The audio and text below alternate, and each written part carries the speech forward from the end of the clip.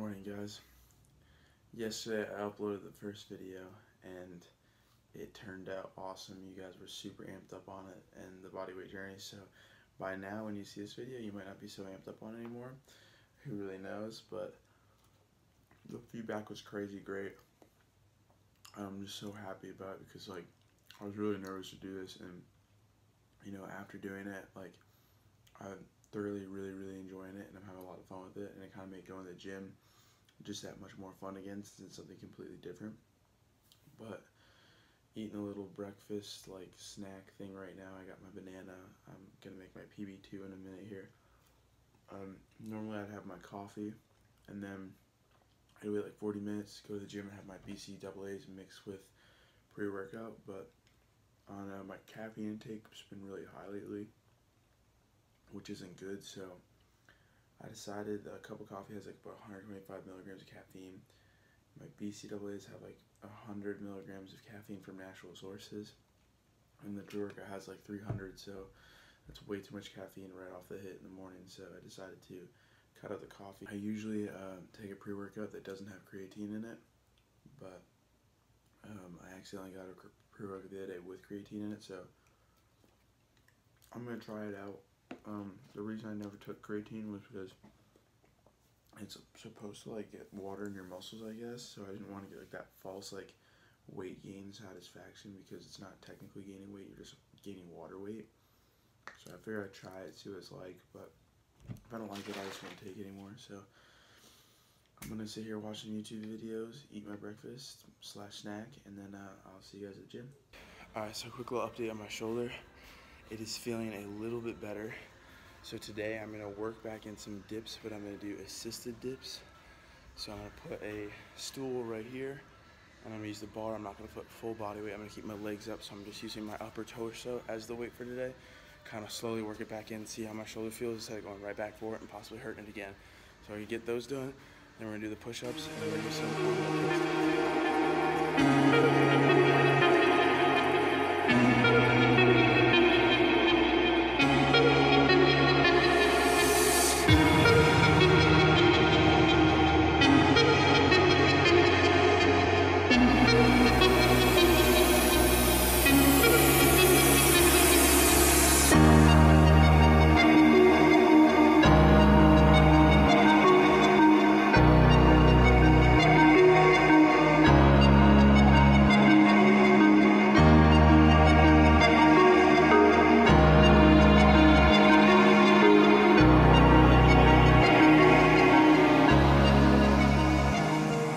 So we just did 200 of those assisted dips. I tried to go down as far as I possibly could before my shoulder started hurting.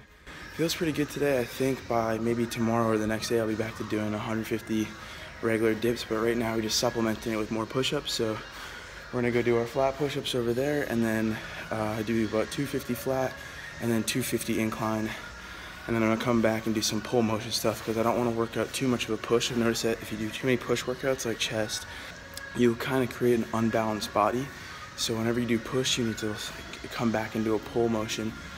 So I'm gonna do something with maybe a row or a bicep pull or something like that. I'm not sure yet, I'll figure it out.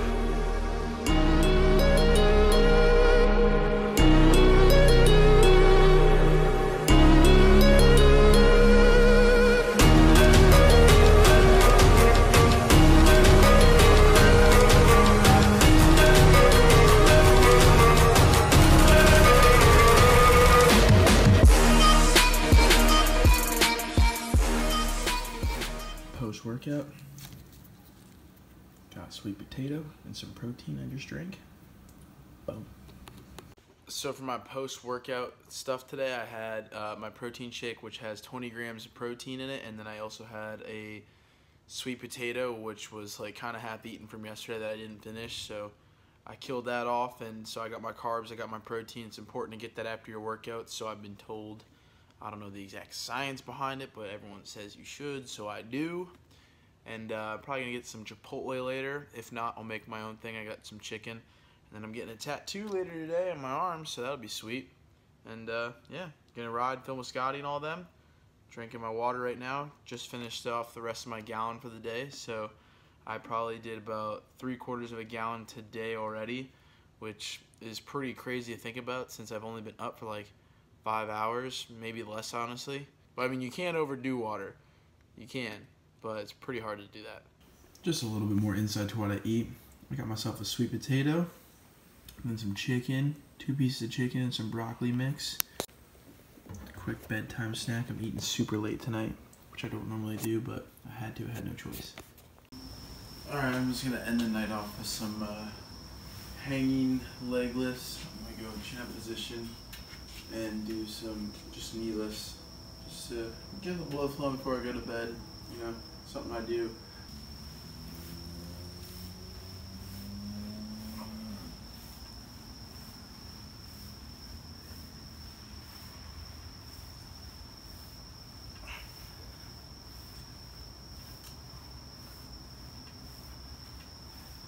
I'm gonna finish with these bad boys right now, blast through them, and yeah, that's it. I'm out.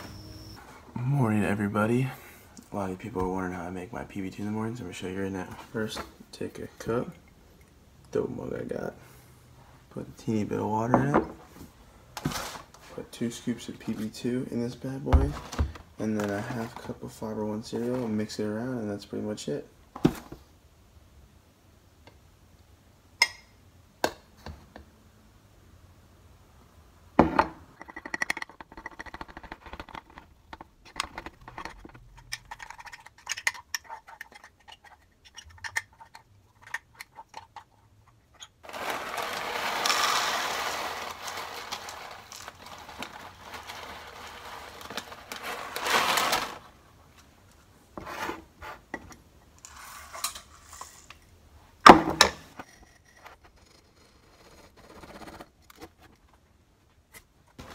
Voila, that's it. My favorite spot in the world, my desk chair. Eat my PB2 mixture right now. I forgot to say I put in on top of it a little bit of sugar-free syrup, but check this out. I got a surprise for you guys. Boom. Got the arm tat blasted yesterday. Mountains, trees, roots coming all down. It's got a heal. I'm so psyched on it. It came out so good. Finally finished my arm. Not really getting too much else on this arm, to be honest with you, but so pumped on how I did it. Celeste at low bro killed it. Absolutely destroyed it. Today, my main focus is, for my goals, is to do my normal workout. 150 pull-ups. I'll probably do 200 of the assisted dips again because my shoulder's still tight. Do 1 more day of those. And then 250 regular push-ups, 250 incline push-ups, and then bicep, triceps. Just burn them out. And then some abs. I'm going to really focus today. My main goal is to focus on form. So that's the goal for today. So I'm going to take a video of some of my push-ups. I'm going to take a video of some of my pull-ups, some of my dips, and some of my push-ups. And I want you guys to critique me really hard and say whether I'm getting the form better or whether it's just the same or not. I will say this. I did a lot of research on it because a lot of you guys are talking about it. And going all the way down and all the way up is very, very beneficial. But also at the same time, when performing a high rep band, going to not complete looseness keeps the muscle in like almost what was the word they used? But it keeps tension on the muscle all the time, so you're not losing any tension, which means that you're always causing the muscle to be like working. So there's 2 sides to it. If you go to hanging, then it's almost like going to like lockout when you're bench pressing, and you're just holding the weight above you. You're not having your muscle being actually engaged with the weight. And then also when you go all the way down and you let the muscle rest at the bottom, that's also, so it's kind of like the same as when you're weightlifting, where you don't go all the way down, you don't go all the way up, you kind of keep it in that rep range. So there's 2 benefits to it, but then again, you'd have to do a lot of reps to get the same thing. So today I'm going to try to focus on form today, take it a little slower, and do a little bit more quality reps, range of motion, stuff like that. I want to see if you guys notice any improvement.